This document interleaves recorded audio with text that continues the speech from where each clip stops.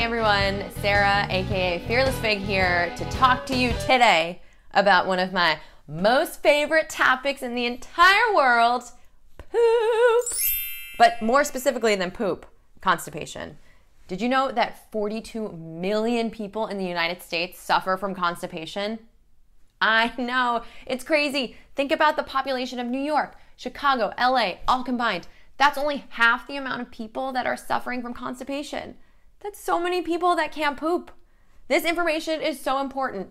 So today I'm gonna give you 5 tips to combat constipation naturally outside of eating a healthy and balanced diet. So here we go. Tip number 1, add in 1 teaspoon of powdered magnesium citrate. This is a combo of magnesium, citric acid, and salt, and that helps pull water into your intestines, lubricating your poo and helping you go number 2.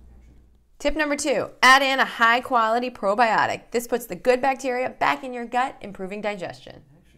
Tip number 3, take 1 teaspoon of psyllium husk mixed with water and drink. This will help soften your stool and give you a better bowel movement. Tip number 4, meditation decreases stress, changes your hormones, and helps you poo. Tip number 5, elevate your legs into a squatting position. This helps straighten out your rectum so you don't have to squeeze and strain when you're dropping a deuce. So that's it, 5 tips to help you poop. This is Figgy coming at you, keeping you regular. I care about you, I care about your bowel movements. They mean a lot to me. Thank you for tuning in. Give it a thumbs up if you like it.